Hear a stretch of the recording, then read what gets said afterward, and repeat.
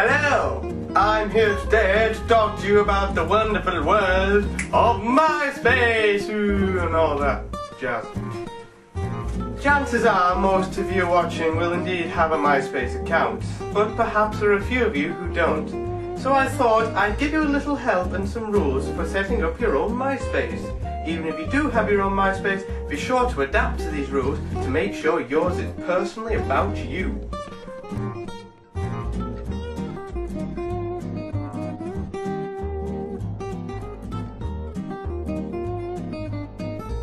Rule number 1. Pictures. Every account must have an emo picture. If you don't know what an emo picture is, I'll show you. You take your camera and hold it at arm's length at a good 45 above degree angle, and do this with your 2 fingers. Press gently against your lips and look up under your eyes. So it's sort of a very seductive, look at me, I'm cool and depressive.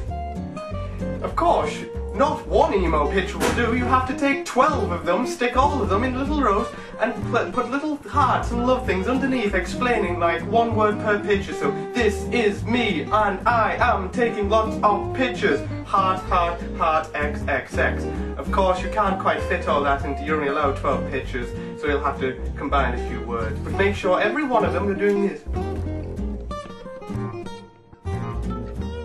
Rule number 2. Pointless information. Every account must have masses upon masses upon masses of absolute text that nobody's going to read. But don't let that put you off, because it has to be there. It's the Myspace rules. Such as, an example would be, hello, my name is Jeff, I'm 18 and I own a dog. I don't care. Rule number 3. Your favourite bands and music. Of course, bands and music, you have to be cool to like bands and music, so you obviously, to be cooler, you need a huge list that requires lots of scrolling to read, starting with a little emo heart. If you don't know what an emo heart is, you get a little pointed arrow and stick a 3 next to it. It's an emo heart.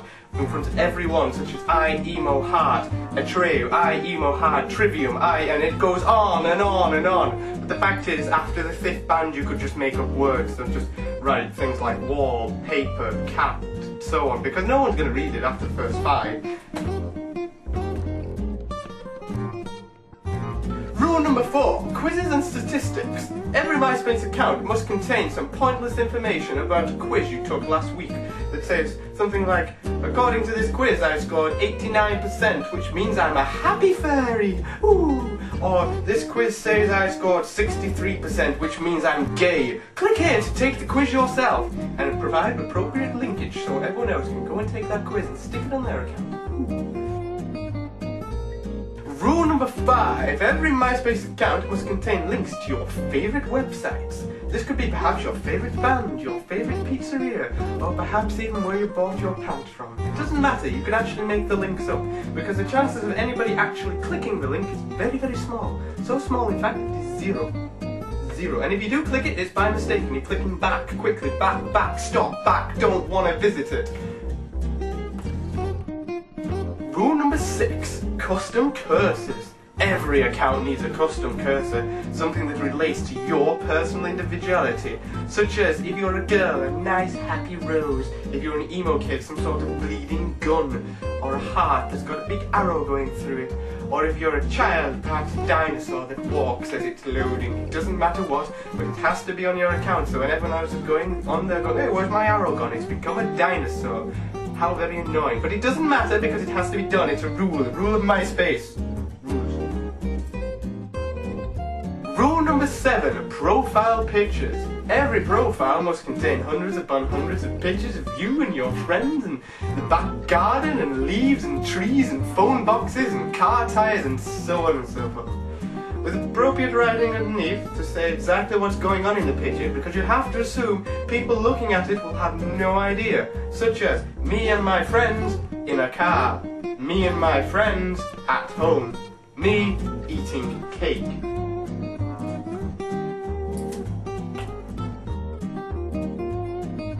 Rule number 8. Superimpose text.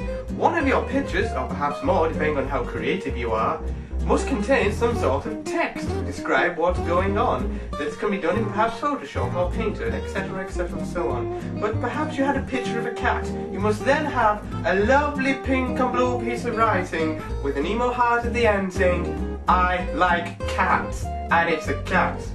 You can do this on all of them, or perhaps some sort of terribly depressing emo lyrics will be one of your pictures of you doing that. You could put this, I don't know, something like, I die, I cry, won't you cry with me? Then the next picture of you doing this, I cry, I die, we all cry together, etc and so on. But it has to be pink and blue or black and white and depressing or something. It's Rule number 9. Every account must contain some sort of music playing device that plays a song you've never heard before. And of course, the song must be quite large in file size. So when people go on your website, not only do they have to wait for your millions and millions of pictures to load, they then have to wait for some crap song that they've never heard and they don't want to hear to suddenly blast out their speakers and scare the crap out of them. Like, emo song. And then by the time you have to mess around, press pause, then you go down the page, you press something else, you go to another page, you come back, and it's back playing again, and you have to scroll all the way to the top and find it and pause it, and then it says, click here to go and visit this band's Myspace page. I'm like, why? Because I don't like them, I don't like the music, I don't want to listen to it, and I have to keep finding it over and over and over to press pause, but you have to do it. But your favourite, but it doesn't even have to be your favourite band, it can be a song you found on some music finding site that nobody's ever heard of, that's loud and annoying and repetitive and screamy and heavy, but stick it on. Make sure you do. Rule number 10, last but not least, every account must have fancy flashing lights and little dots that rain, and it says, I'm a fairy, or I like stars, and the stars all over your screen, causing children with epilepsy to suddenly suffer and have a fit because of all the rapid changing in light intensity. But of course it doesn't matter because it's not you, is it? Even if you do have epilepsy, you still got to do it, and it goes flash and flash and flash and flash. Then you click on one of your pictures, view pictures. Oh my god, all the pictures on here are flashing, and it's you doing this over and over and over with I like cats or something that flashes over and over, but you've got to do it. Every account must look the same. That's how we know you're individual, because you look like everybody else and nobody looks the same because they all look the same. That's the rule of MySpace, remember it. So, if you want to get a nice printed copy of the rules of MySpace, simply come onto my profile and you can find them there. I am fully aware of the irony of complaining about MySpace and promoting it on MySpace. Don't quote me on that. Thank you. I think Darren Simpson, or as my professionally emo friend name says, something like, if you were really emo, you'd be dead by